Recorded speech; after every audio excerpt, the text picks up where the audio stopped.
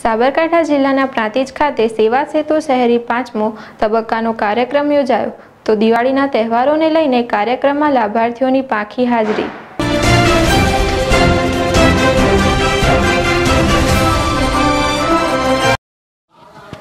પ્રાંતિજ સેઠ પી.એન.આર. High school ખાતે 5મા તબક્કાનો શહેરી સેવા સેતુ કાર્યક્રમ સરકાર દ્વારા આયોજિત કરવામાં આવ્યો હતો, જેમાં લાભાર્થી વિદ્યાર્થીઓને લાભ મળે તે હેતુથી શાળા ખાતે આખી કચેરી ઊભી કરવામાં આવી હતી, જેમાં રેશન કાર્ડ, આધાર કાર્ડ, ચૂંટણી કાર્ડ, મા અમૃતમ યોજના, વાત્સલ્ય કાર્ડ સહિતની યોજનાઓનો સ્થળ પર તાત્કાલિક લાભાર્થીઓને નોંધણી કરી કાર્ડ ઇસ્યુ કરવામાં આવ્યા હતા।